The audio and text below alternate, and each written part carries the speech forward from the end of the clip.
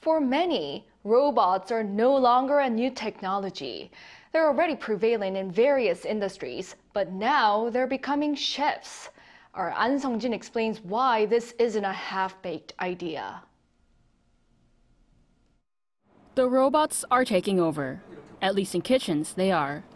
This middle school in Seoul, South Korea is the first to use robots in the process of cooking lunch. Rather than workers standing in front of steaming pots and pans, robots do it instead. Not only does it ensure consistency in taste and quality, but our chefs have also said that they are more satisfied as cooking has become more efficient and easier. Research has shown that being exposed to fumes in restaurant and cafeteria kitchens can lead to lung cancer. So the Seoul Metropolitan Office of Education introduced robots to improve the working environment for kitchen staff. These robots can rustle up various dishes such as soup, fried chicken, and stir-fried vegetables. It's not just schools that are using them. Expressway rest areas are doing so as well. Robots here are part of the autonomous process of putting the ingredients into a pan, cooking them on the stove, and then pouring them into a bowl. For example, it uses its arm to stir the noodles at a certain pace and move them to a bowl. It can make more than 10 different types of dishes and up to 200 dishes in an hour.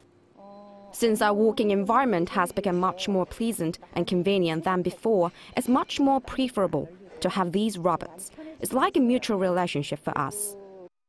If the trial is successful at this rest area, the Expressway Corporation is looking to bring the so-called robot chefs to other rest areas in South Korea.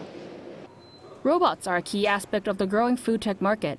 Data from market research and strategy consulting firm Emergent Research shows that the global food tech market is going to expand from $220.3 billion in 2019 to $342.5 billion by 2027.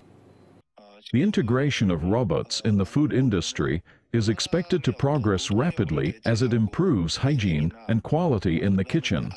The problem is not that these robots are replacing people as workers, as the restaurant industry is already lacking in manpower. It's cooperation that's going to be needed. The Food and Agriculture Ministry has pledged to increase the budget for food tech to $48.6 million this year. Ahn Sung-jin, Arirang News.